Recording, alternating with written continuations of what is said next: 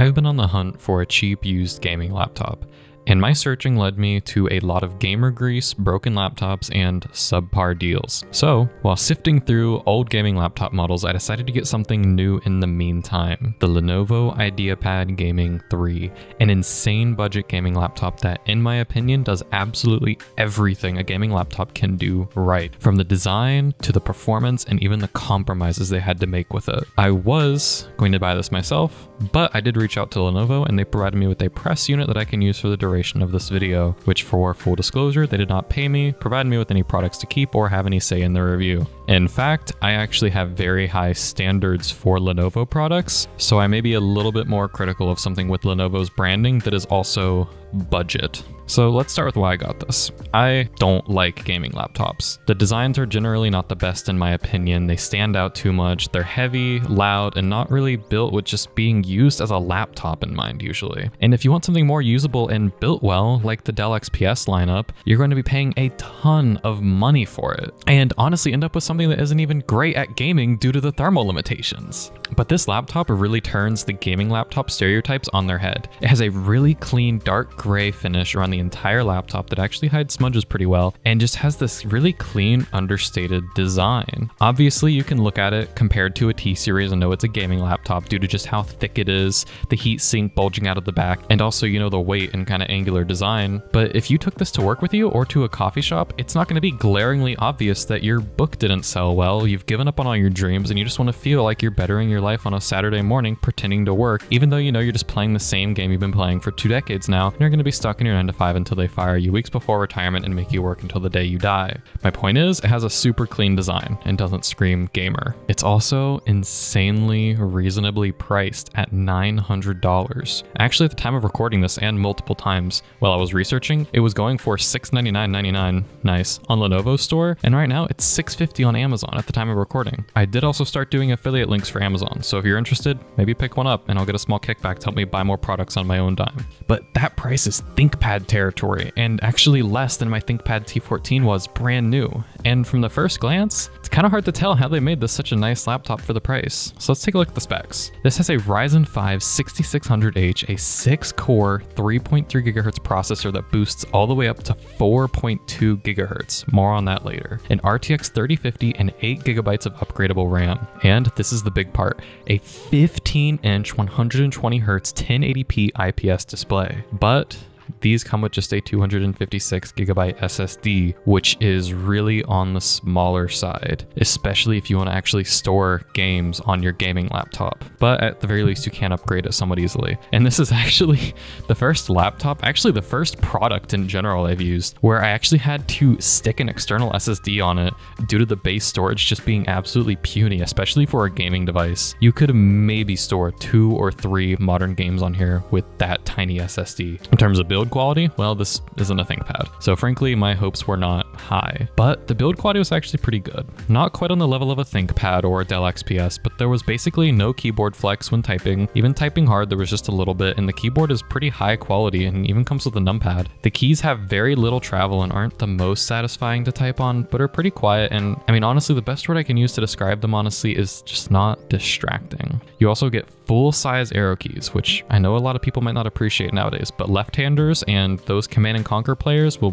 really appreciate this. Something else people with hands will probably appreciate is most of the ports are actually on the back of the laptop. So you don't have to have keyboard, mouse, Ethernet, charging wires running all the way around. And speaking of the portage, we've got USB 3.2 on the right, all on its lonesome, and another USB 3.2 port on the left with a headset jack. Then on the back, we've got a proprietary Lenovo charging port, of course, USB Type-C, Ethernet, and a full-size HDMI 2.0 port, which you can also actually charge off the USB-C port if you're out and don't have this beefy Lenovo charger handy if you're just doing regular tasks, which overall I'd say is a pretty solid port lineup. I don't like the proprietary chargers much, and I would prefer another USB 3.2 port, and we also have full-size Ethernet, which is just beautiful and kind of a necessity if you're going to be gaming, in my opinion. No SD card slot, unfortunately, but my T14 doesn't even have a full-size SD card slot, so I guess I'll just blame Apple and their dongles instead of Lenovo. The chassis itself is actually really rigid, surprisingly so, especially since this weighs 5 pounds, 3 ounces. It has pretty much no chassis flex and can easily be held by a corner if you're some bodybuilder and not only want to risk your laptop, but also your wrists. Also, this is kind of funny. There's a little Radeon graphics sticker right next to an RTX sticker right alongside a Ryzen CPU sticker. Seems like AMD is really embracing the size doesn't matter thing when it comes to the GPU built into the processor on this laptop, which if you are interested in some more budget Ryzen, I'm planning on building a sub $500 Ryzen system soon. So subscribe for that because it is going to be way harder than I thought to put together.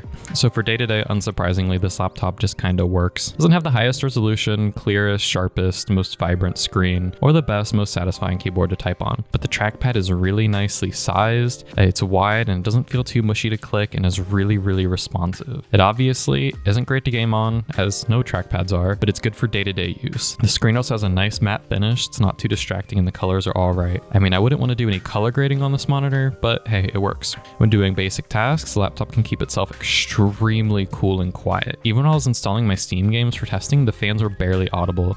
It was also able to stay cool and quiet while watching YouTube videos too. A nice change of pace for my $500 Dell XPS 15 that would kick on the fans just from watching 4K videos. The screen doesn't get quite as bright as I would like, but it does get really dim for those late night gaming sessions. And honestly, you probably don't want to be gaming out in the sun anyways. I don't know, maybe that's just me. So let's take a look at the ease of repair. Ease of repair is extremely important, especially with laptops. And if Lenovo's track record is any indication, this should be simple enough to take apart where even an Apple user couldn't screw it up. Taking it apart is actually pretty simple. There's 2 screws on the back of the laptop where the fans exhaust next to all your ports, and 8 more screws on the bottom of the laptop. After prying off the back cover for the fans, there are 4 more screws here to take out, and then you can slowly take off the bottom lid. You probably want to be very slow and careful taking this off because the top part that it's attached to is a really thin piece of plastic that seems like it could break very easily if you're too aggressive. After popping off all of those edge clips and then another in the middle, you're in. Here you can see the 2 speakers, one on the left, one on the right, and 2 fans for the GPU and CPU, and also the heatsink, which I am not going to take off, but it does seem relatively accessible. The battery is easily removable, which is a giant plus, especially for a gaming laptop where more than likely you're going to be draining and recharging the battery more often just due to the overall power draw of the system. And I didn't take it apart, but under this plate is where you can add more memory, something I would highly suggest doing. There's also a small M.2 slot here with our 256GB SSD, and a full-size M.2 slot here where you can add more storage, something I wish I did at the beginning of this video, but I wasn't sure yet if I could. The 2 fans are also easily accessible and removable, and honestly I'd say this is pretty easy to dive into and take apart, and none of the clips broke too. And when it's all put back together, you can't even tell it was taken apart, which is even more impressive since I think someone else was actually in here because almost every single screw on the back of mine was barely hand tight. So that means at least one other person took it apart without the clips breaking and also being able to put it back together and have it look all right. So big ups Lenovo. I don't like this design though, where you have to take the back fan shroud off, especially since it's so cheap and flimsy and takes so much force to remove. But considering how hard it is to upgrade so many modern laptops, I will absolutely deal with taking this little fan shroud off so that I can upgrade my storage and RAM. The heatsink being so easily accessible is also a huge plus too for when you need to replace your thermal paste. So it's time for the fun part. Synthetic testing. Blender BMW took a little over half a minute using both the CPU and GPU, really solid time.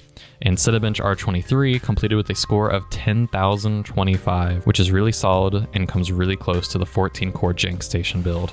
Although the fans on the IdeaPad were screaming halfway through the test, even though it was just a CPU benchmark. And in case you're curious, my Ryzen 7 and my T14 got this score for comparison. Alright, this is where the fun begins. Gaming. So since this has a 120Hz screen, I tried to get my settings to the point where I was getting somewhere in the 120 FPS range, since anything below that is kind of pointless in my opinion, unless it's like Stellaris, RimWorld, or like Stardew or something of that nature. Even then I kind of like the smoothness. Either way, starting off with Beam and G, Beam was pretty RAM limited and struggled to hit 120 FPS on low settings, and on high settings it was getting kind of in the 50 to 60 FPS range with some pretty bad stuttering due to the low RAM. Doomer Eternal was able to run at medium settings with balanced DLSS at around 120 to 150 FPS. This really helped the 120Hz display shine. It shined so much actually, I played this while recording for about over 2 hours and didn't realize it. Metro Exodus Enhanced Edition with medium settings and balanced DLSS managed 50 to 60 FPS in the intro area but had pretty bad stuttering. I think Exodus is just a little demanding for the poor mobile RTX 3050 in the IdeaPad, especially with ray tracing on. CSGO is another game that really shined with this laptop and monitor. It ran all high settings 1080p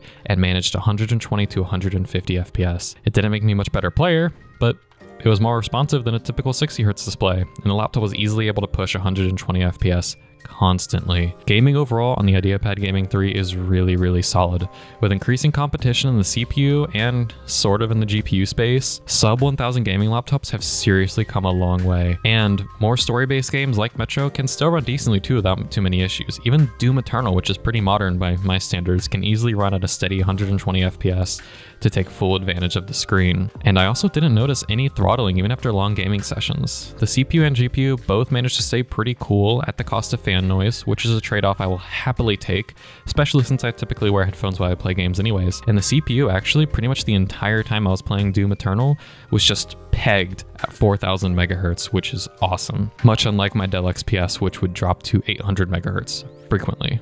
Even if you're not wearing headphones though, the speakers are pretty decent and have solid bass. I wouldn't call them exceptional or anything, but perfectly usable. Although I would put a frame rate cap on whatever game you're playing if you're using speakers so the fans don't spin up, as they have a pretty distracting high-pitched whine when they're nearing full speed.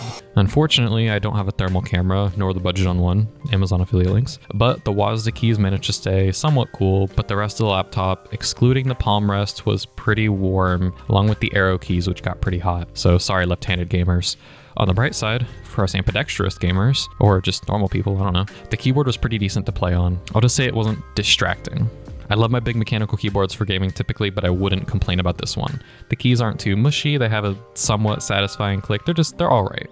The screen was really great for gaming though, absolutely loved it. Didn't have much ghosting and was pretty clear. Obviously image quality wasn't that of a high-end display or an OLED, but you're going to be giving up some things to meet this price point, and I would take this display almost any day over anything else at this price range. I didn't do extensive kind of regular use battery testing since I'm not going to actually daily a laptop that isn't mine, especially since I take my laptop like everywhere I go and just kind of throw it around in my backpack, but for the basic tasks I did off the charger, it was alright, not amazing. And I played Doom Eternal with an uncapped frame rate, same settings as before. It lasted about an hour on battery, but I didn't get too much of a performance drop until I hit that last 15%. Most likely, this was just due to the battery being on the smaller side and having not only a decent 6-core CPU, but a dedicated GPU. But I mean, honestly, I wasn't too disappointed. If I was going to travel with this and want a better battery life, I would probably cap games at 60 FPS and maybe lower the settings a bit so my GPU power use isn't quite as high. In terms of Premiere, this isn't exactly a creator laptop, but Premiere did run absolutely beautifully. Even in a 4K timeline at full res, scrubbing was extremely responsive. But the 8GB of RAM is going to heavily hinder you, especially if you have more complex timelines with more animations. I would highly suggest upgrading that if you actually plan on using this for both gaming and creating. It was also able to export my entire 5D Classic review in about 10 minutes. That's about double the time it took the Jank Station to export the same video at the same settings. This was a little bit longer than usual, but I really think that this is an excellent jack-of-all-trades laptop that could easily replace your desktop without having to shell out insane amounts of money for a new XPS or ThinkPad X1 Extreme.